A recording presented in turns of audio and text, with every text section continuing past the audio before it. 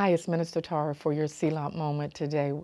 It's morning and we just concluded our Bible study for the morning session on unwavering faith, a beautiful journey. And I want to encourage you in your faith today. Hebrews chapter 10, verse 23 has been our focus scripture for the entire 7 weeks. Let us hold fast the confession of our hope, how? Without wavering, for he who promised is faithful.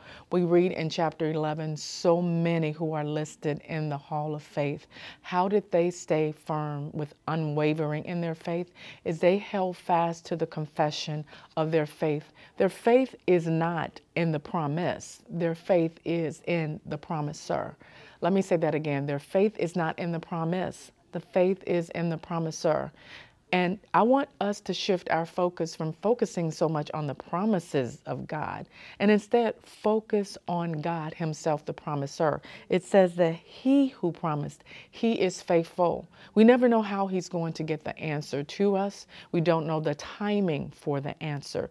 We truly do not know what we even need in our own lives, which is why we need to seek the promiser. We hold fast. What does it mean to hold fast? Is that when the storms of life come, and they will, when the rain descends, and it will, when trouble comes, as John 16:33 says, in this world you will have tribulation.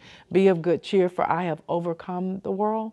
When those times come, you and I hold fast. It means that we keep a grip. Our anchor is not the promise. Our anchor is Jesus Christ himself. We hold fast to that confession of our hope. The hope that whatever he does, however he does it, he is faithful. He's going to show up in your life. He's going to move in my life. But the question is, where have I placed my faith? In whom have I placed my faith? I use an example this morning with the ladies in the Bible study. I said, we exercise faith every day of our lives. You have faith. You have faith if you got in a car, you had faith that the car would start, that you would be able to get from one point to the next point. You had faith that the tires would not blow out. You have faith that when you go to use your debit card and you put it in, if there's money in your bank, you have faith that the debit card is going to work. If you eat at a restaurant, you certainly have faith because you don't know who's cooking the food, what their day was like. You have faith you're eating from someone else's table. You have faith if you went to a job that at the end of doing your 40-hour week, whatever your week may be, that you are going to receive a paycheck. You have faith if you get on an airplane and you don't know the pilot, you don't know what his day's like, if he really knows how to fly the plane, you trust that he has been hired and that he knows what he's doing. But you don't know if the plane's going to come up or go down correctly. But you have faith. You purchase a ticket. Listen, we live a life of faith. My question to you is, where have you placed your faith? In whom have you placed your faith? When our faith is firmly rooted in the promiser, the one who promised, knowing that he is faithful, you and I can look at every opportunity, every obstacle, every challenge, every moment of our day to live in faith, trusting the promiser.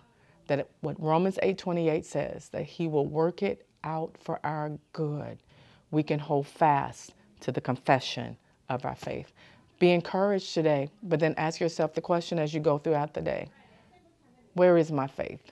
Because you place it somewhere in someone. Let that be Jesus Christ, the one who is faithful. Let's pray. Father, thank you today. We need that unwavering faith. In every moment of our day, every circumstance, every challenge, you give us an opportunity. I pray for my brother, I pray for my sister right now, that they will be able to reflect and ask themselves that introspective question, where have I placed my faith? In whom have I placed my faith? And if it's not in you, let today be a trajectory change for them to put their faith and their hope and their complete trust in you because you are faithful. In Jesus' name, amen. Until next time, Selah.